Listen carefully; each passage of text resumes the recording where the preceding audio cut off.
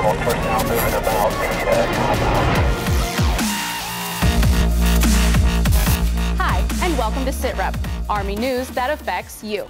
After the 10-day trial at Fort Hood, Texas, Army Chief of Staff General Mark Milley approved sleeve rolling. So, effective immediately, soldiers are allowed to roll up their sleeves. Sleeve rolling will be at the commander's discretion, and there are no time or seasonal limits.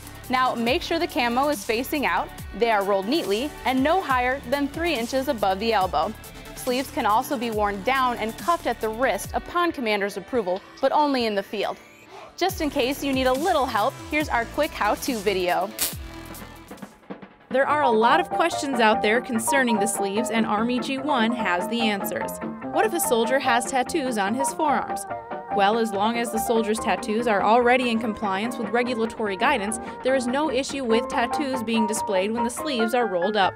Can a unit be mixed with rolled sleeves and long sleeves based on an individual's preference? Or does it have to be uniform across a unit?